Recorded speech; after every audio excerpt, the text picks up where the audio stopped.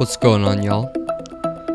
Today I'm going to show you how I built this Imperial shield array bunker for Star Wars Legions and Wargaming.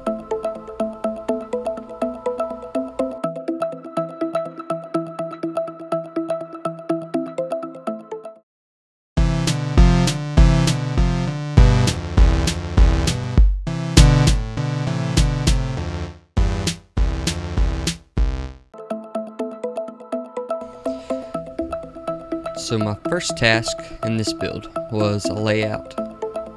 So scale was one thing I was concerned with, and the doorway was the first thing I was going to make. And I wanted to make sure that units could fit under the bunker. So I pinpointed some points, and drew some lines, Cut it out with the world's shittiest knife known to man.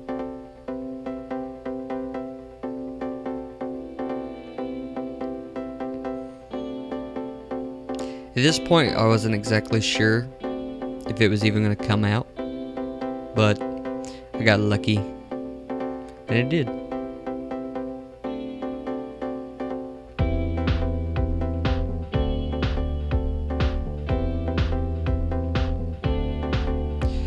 The next step after I got the doorway cut out was to make it 3D. So the little inside wall with the control panels and where Han and them hide in Return of the Jedi, I wanted to make that.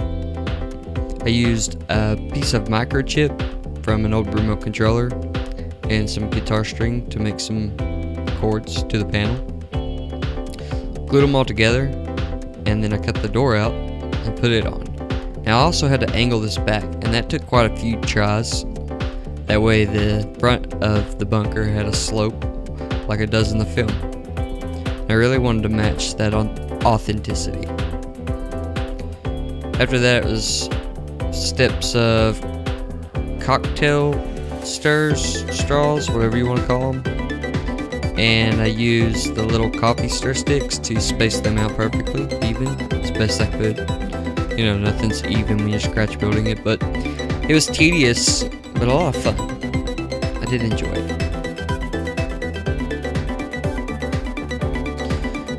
The little knob in the door was some kind of bottle cap or plastic cap or something. Can't exactly remember, but it ended up being perfect after I cut it and sanded it down. The door has two hinges and it closes on that center point. And so I wanted to give the illusion, using two sticks doubled up, that this was a double pane door. And I'm not really sure what you'd call the sticks on the outside. I guess reinforced armor plating, or maybe it was just structural integrity for the concrete and steel for the bunker. However, after a few tedious clicks and snips and a little bit of hot glue, everything was in place and the door looked great.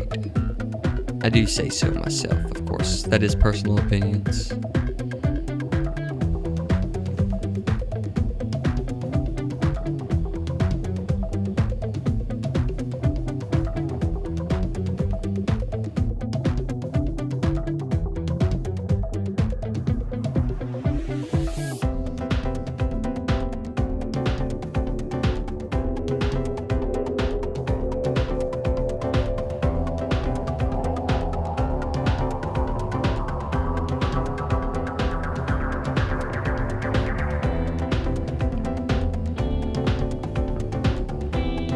The next step was spray painting it, and oh my god.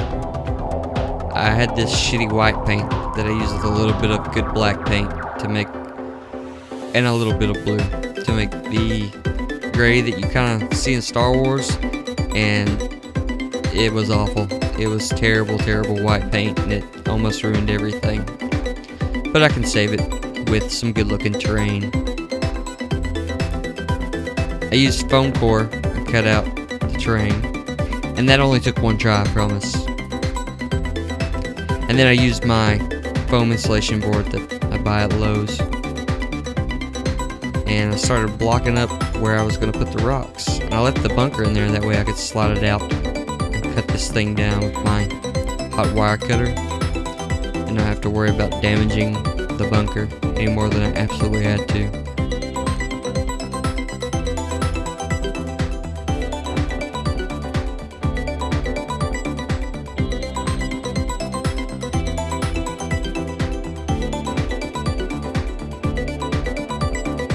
Even with all those cautious steps and planning it all out, it still was a bitch to get out. It was tight and I almost broke it.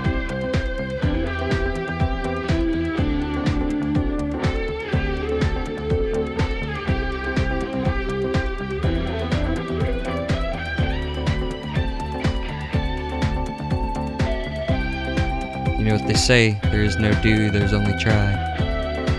I don't know who says that. Maybe Yoder. This is part of me laying out my terrain. I wanted to have a ramp up on the right side. That way units could get up top and use the high ground. Hashtag Obi-Wan Kenobi. And then I used my hot wire cutter to striate the rocks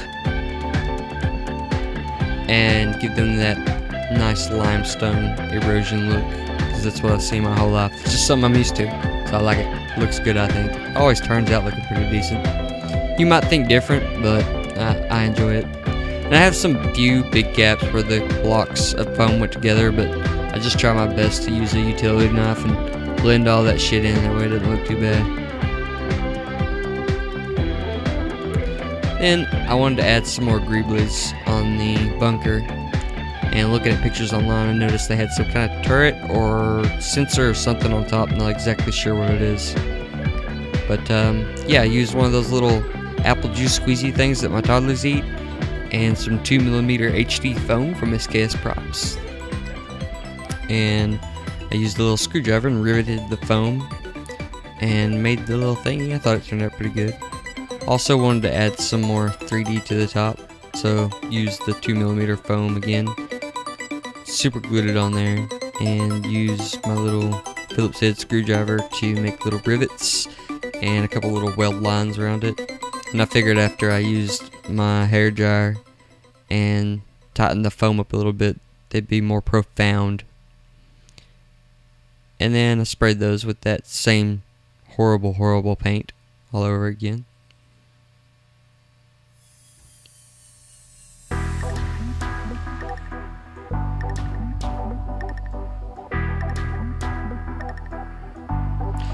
The next step was to paint the door, because I knew once I sealed this thing into the mountainside that it was going to be a bitch to not get copperish brown paint all over everything.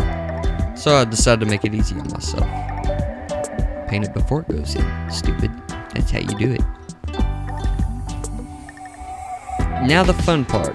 So this is ceramic tile mortar. It's for flooring mortar. It's not grout, it is mortar. There's a difference.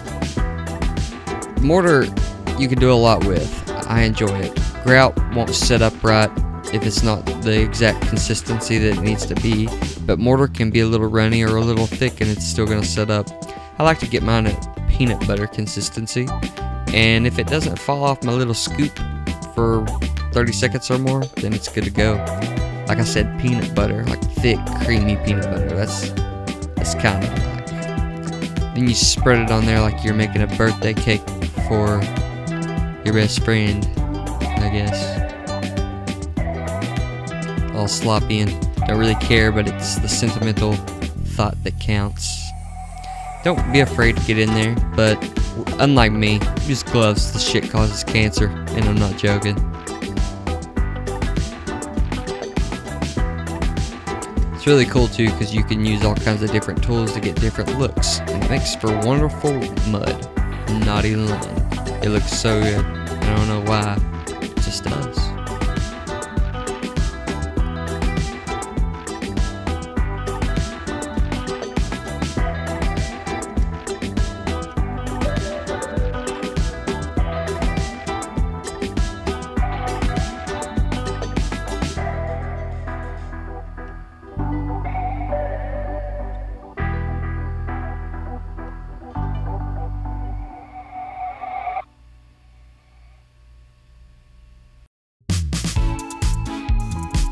So this is my Mupu. It's black paint and Mod Podge. This is what I seal my terrain with. Seals the foam. That way it doesn't soak up all my paint. And I'm very generous with this first coat. Just be real generous with it, and then after it dries quite a bit, you can go in with a smaller brush and get into the cracks and crevices that you can't get with a big fat brush like that one. But a mop brush works really good, or any brush. You know, I'm not picky about my brushes. I like all brushes, shapes, sizes, and colors. It's a baby cricket. I tried to save him, but he didn't want it saved. And after I scooped him, he just jumped off on my shirt.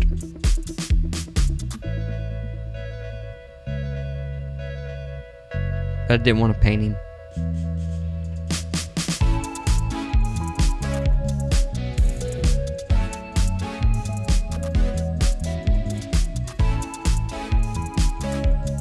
So as you see, I use a little brush to get down in there.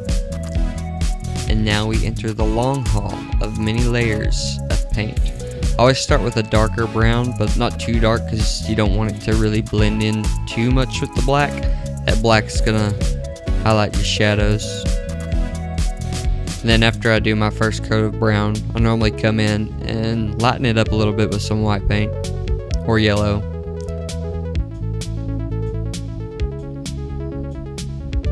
This is I always dry brush my rocks, like the stone, because same thing with the mud. I like the black shadows to be really profound and stand out. I think it gives it depth and makes it look better than what it actually is. And then just dry brush on just the slightest bit of white. It's gonna highlight the edges. And dry brush on like a really dry tan color. Makes it look like areas that, you know, doesn't have much vegetation. And then the green, I use it to highlight where I'm going to put my flocking. That way the flocking just looks better on green, I think. That's a personal opinion. But anyways, to all you new people checking out my video and my content, I hope you're enjoying it, and if you have any tips, please leave them in the comments. And for all of you that have subscribed, I'm pouring one out for you. Cheers, friends. The last step's pretty simple. I just use black paint and water, really diluted, and I weather it. And every time you weather something, no matter how many times you do it, it's just gonna look better and better. I don't think you can over weather something. And then a little bit of flocking, which is always so fun. It's satisfying to see the little tiny grass go on. I use sticky tacky for my glue. It holds pretty well, but I'm sure there's stuff gonna fall off. This is gonna be actually played on, so I doubt it'll look the same in a year or two. But hey, it's all part of it. It's fun to always make more. That right there is a professional static grass applicator. You can only buy those at supermarkets, just to let you know. And then me and my son went out and grabbed some sticks. He held the flashlight for Dad for the first time. You know, just give it. I always like to put a little moss, like a little flocking on my sticks. Makes them look like big logs. And I soak it in all the bushes, in isopropyl alcohol, and spritz them with watered down Mod Podge mix in the world's shittiest sprayer. And that was it. I didn't want to add any more. I didn't think I could add any more, and I didn't want to overdo it. So yeah, I always like to film it before it dries anyways.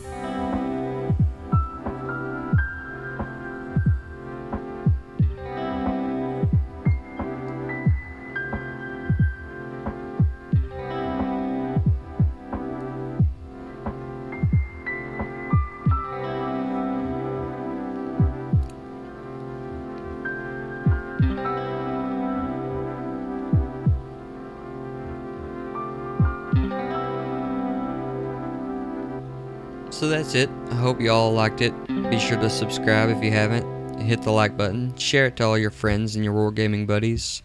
And we'll see y'all on the other end of the trail.